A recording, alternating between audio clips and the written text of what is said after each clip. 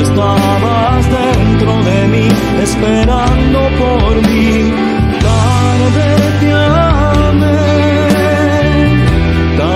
te amé, yo te busqué. Buenos días, querida comunidad. Quiero compartir con ustedes hoy día la lectura de hoy, que está tomada del Evangelio de San Mateo. Y en esta oración de la mañana queremos poner las intenciones personales, nuestra preocupación y nuestros cansancios, y también presentarle al Señor en esta mañana a todos nuestros enfermos. Lo hacemos entonces en el nombre del Padre, del Hijo y del Espíritu Santo. Amén. En aquel tiempo dijo Jesús a sus discípulos: les aseguro que a los ricos les va a ser muy difícil entrar en el reino de los cielos. Lo repito a ustedes, es más fácil para un camello pasar por el ojo de una aguja que para un rico entrar en el reino de los cielos. Los discípulos se quedaron muy sorprendidos al oír esto y le preguntaron: pues, en ese caso, ¿quién podrá salvarse? Jesús lo miró y le dijo: para los seres humanos es imposible, pero para Dios todo es posible.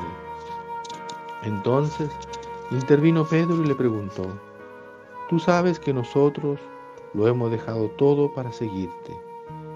¿Qué recibiremos por ello?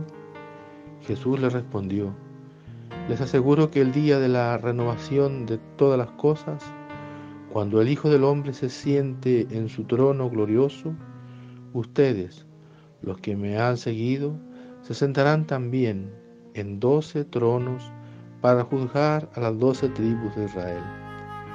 Y todos los que hayan dejado casa, hermanos, hermanas, padre, madre, hijos o tierras por causa de mí, recibirán el 100% del beneficio y la herencia de la vida eterna.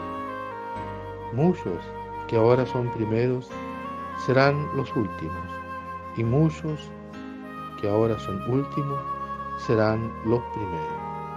Palabra del Señor. Gloria a ti, Señor Jesús. En el Evangelio Jesús habla de desprenderse para crecer en su amor. El amor nos invita a dar un paso hacia su reino y abrazar las riquezas del cielo. Despojémonos de los bienes que nos esclavizan. Despojémonos de estas cosas que nos atan aquí en la tierra. Pidámosle al Señor por su intercesión que nos ayude a poder despojarnos de aquello que nos ata y que nos complica el poder seguir al Señor. Amén. Queremos pedirle al Señor en esta mañana por todos nuestros amigos y familiares enfermos, para que tú, Señor, los puedas bendecir. Envía su Espíritu Santo para que tengan esperanza de una pronta mejoría, y también ayuda y cuida y da ánimo y da paciencia a quienes tienen la gran misión de cuidar a los enfermos, especialmente a todos aquellos que están postrados.